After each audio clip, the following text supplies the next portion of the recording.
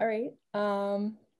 So for this week, I read BISQ, or I guess I read a paper that was accurate estimation of cell composition and bulk expression through robust integration of single cell information. And basically it's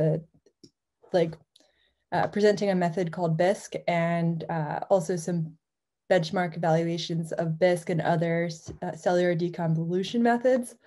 I could not figure out why they called it BISQ, so hence BISQ, the soup, being here.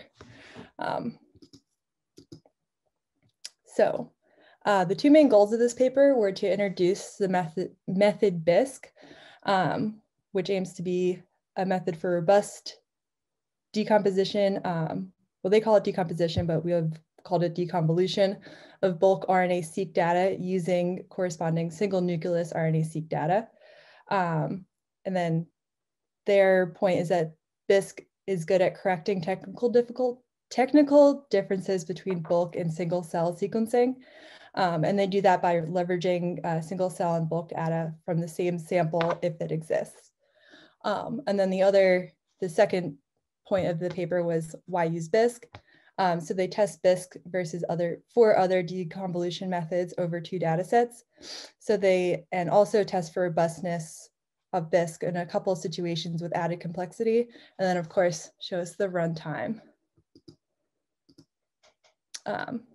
So the first figure they show is kind of an overview of how BISQ works. So like many cellular deconvolution methods, input is their bulk RNA-seq and a reference single cell RNA-seq that is labeled with cell types. So the two main points in their method is that they first calculate gene-specific transformations in the bulk data based on underlying statistics in the single nucleus data. So this is what they're trying to show over here in the in this stack of paper. So each page being a gene. And then basically this top where the blue distribution is the single cell expression and the red distribution being the observed bulk, they use a transformation to get the bulk data to be more like this yellow curve. So it's more in line with what the single cell curve looks like. And then after they have that transformed bulk data, they do decomposition using a non-negative least squared regression. So this was from their figure 2. So they kind of show a little bit more of what that bulk transformation looks like. So either the method can learn the transformation from samples that overlap, or if there aren't overlapping samples, they assume that the single cell data has a true distribution. So here they show us, I think it's 6 samples, or from 6 genes, and there's, I think 7 samples from each gene. So the assumed observed bulk counts per million is along the x-axis, and then the single cell counts for bulks on the y. So we see that there's some correlation, but it's pretty, it falls off a nice correlation line. And then after they use their transformation method, we get a nice 1-1 correlation. And that's the goal of that step of the method. So then they kind of move on to testing deconvolution methods. And this is something that we've been asking as a group, was how do we see if our deconvolution method worked? So that's something we're working on with our work with music right now. So basically they have 2 data sets they use. One is some subcutaneous adipose tissue. And then the second data set is dorsolateral prefrontal cortex, or DLPFC. So they're going to test BISQ, and then 3 other methods, music, BS, EQ, SC, and CyberSort over these 2 data sets. And then as they kind of test these different things, they use two categories of base truths for their evaluation. So they either check out the ratio of cell types in the single nucleus data, or they check out different biological features that they think will correspond with proportions of specific cell types. Okay. So the first thing they do is kind of revisit that bulk transformation idea. So this is also from figure 2.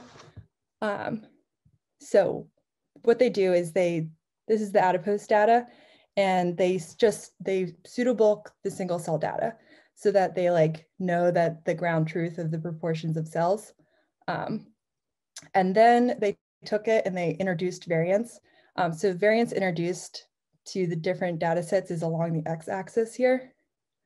And the x-axis like represents gene-specific linear transformations. I don't quite understand all the math behind that, but things get more complex along the x-axis, more different than the single cell, than just the sum single nucleus data.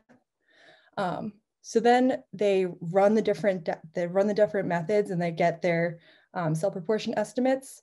And then what we're looking at here is the correlation of ratio of adipose tissue in the single nucleus data versus the method prediction data. And because it's pseudobulked, we know that it should be 1-to-1.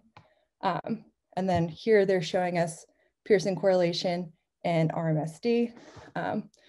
So basically BisQ and bulk is unmoved by that increase in variation, where the other methods struggle, the more different the bulk data is from the single nucleus data.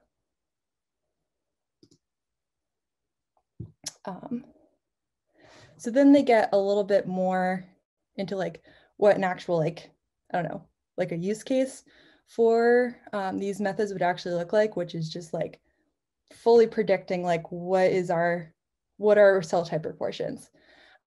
So in figure 3A at the top here, again, they're comparing single nucleus data proportions to the predicted proportions of the cell types. So the gray box plots are the proportions of these different cell types in the single nucleus data, and they're comparing that with the predicted proportions from the different methods, which are the other colors.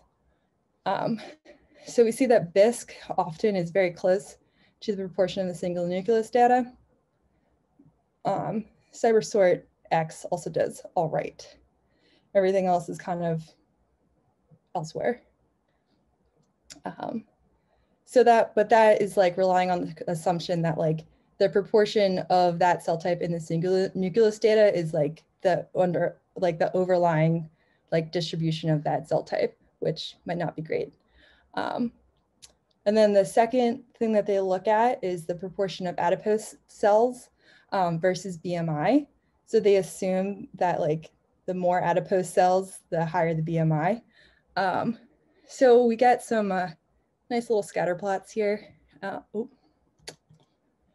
And they give us a significant, basically, I think that BisqueRNA and CyberSort both failed to predict any of the adipose tissue or the T cells, which is why they're missing from these bottom plots here.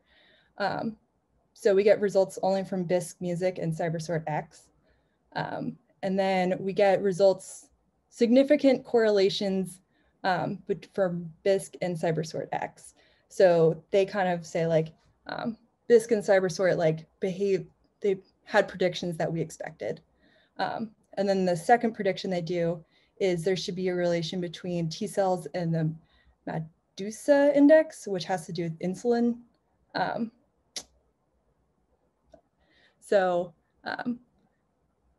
And I think here they expect negative correlations. So, and then again, I think BisQ and CyberSort are both able to pick out correlations that are expected. And then they do kind of a similar breakdown for the DLPFC data type or data set. So the single nucleus data proportions versus the predicted proportions up at the top here. Again, single nucleus in gray, and then the other methods in other colors. And again, a similar pattern where BisQ is usually tracking with the single nucleus proportions. And and we get some other, from the other methods, we can get some proportions that are kind of off the mark. So then for their like biological predictor, they use the BRAC stage, which is a proxy for progression of Alzheimer's disease, which is on a scale of 1 to 5. So that is here on our x-axis. So they expect negative correlation with norm proportions. And actually all methods are able to pick up a negative trend. As the back stage gets higher, we get less neurons. And then everything except for the BisqueRNA SC is significant. So most methods perform pretty well picking out the neuron proportions by this evaluation. And then they also expect positive correlation with microglia versus BRAC stage. And BISC and MUSIC are actually the only ones able to predict that trend. And then BISC is the only significant correlation. So then the couple other points they make, and I thought that this was neat, but they checked out, okay, so like, what if we break the rules that we assume? So one thing they do is they violate the assumption that cell type proportions are equally represented in single cell in the bulk data.